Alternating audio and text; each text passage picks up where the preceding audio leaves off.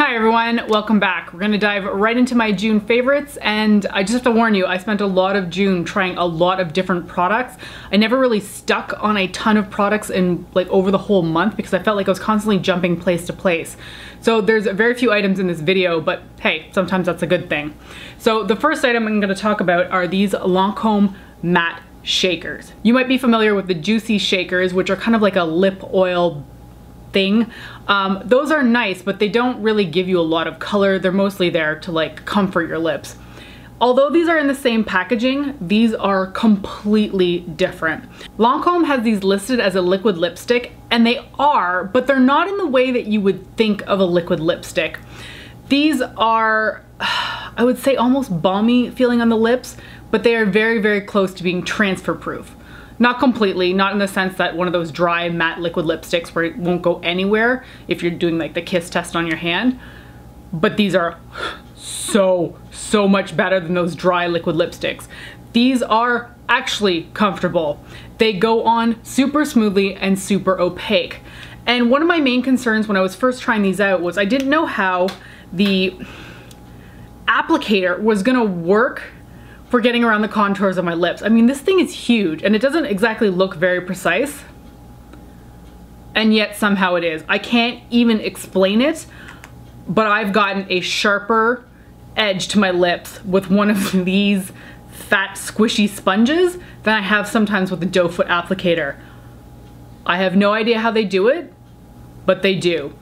These are jaw-droppingly good. I have been wearing the red shade, and this kind of, in the bright lights it looks a lot more pink, but this comes out as a very deep magenta red. And I have a lighter pink shade, but I'm not so keen on that one, just because of the color, nothing to do with the formula. These are incredible. So if you ever get a chance to swatch them or try them out, I think these are worth the price tag. And I do think they're around, I want to say about 30 Canadian, maybe it's 28. They're worth it. They are seriously worth it.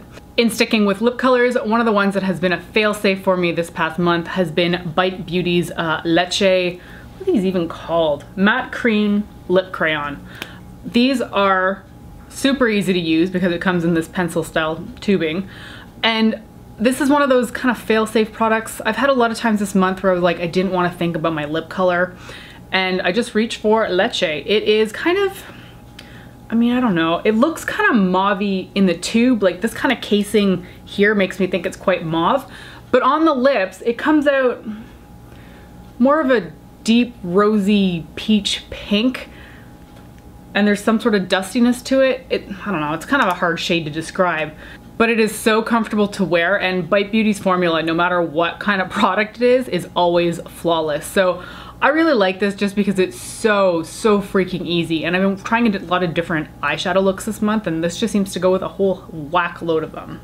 The bronzer that I've been reaching for constantly this past month has been the NYX Matte Bronzer. They say this is for face and body, but I only use it on my face. This is the shade Light, which I originally thought was going to be too pale for me, especially as we go into the summer. But for whatever reason, I just haven't been outside a ton. Probably because I've been sick quite a lot throughout June. So I just found that this color really is working well for me right now. Maybe not so much in July and August, but right now this is absolutely perfect. I like that it's so easy to use. It's a perfect tone. It is matte. It is easy to blend. And I use this in my Drugstore Pride makeup tutorial, and I use this through my crease as a transition shade, which is not something I ever do, but I always see everybody else doing it, and you know what? This is the perfect transition color for my crease. So it can double as an eyeshadow if you need it to, as basically any powder product can, granted. But I just like this so much on my cheeks and the way it looked on my temples and the backs of my cheekbones that I was just like, yeah, you're a June favorite for sure.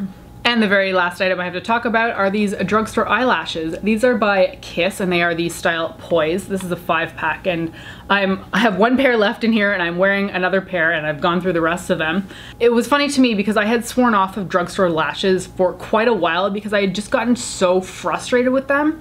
So many of them had too thick of a band, which makes it really difficult to apply it onto your eyelid and then get it to stay. Like the corners were constantly coming off. So I just kind of gone, no, I'm done with it, and had only been buying like more expensive lashes. So when I saw these, I was intrigued. The band is really thin and it's also translucent, which makes it a lot easier to conceal on your lid.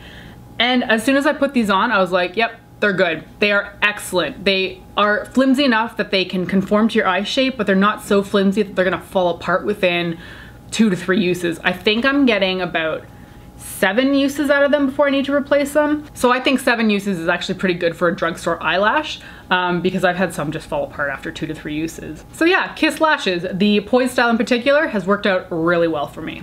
And that's gonna be it for my favorites for June. Not a whole lot to talk about, but these were the ones that I consistently went back to throughout the month. Thank you so much for watching, and I will talk to you next time. Bye.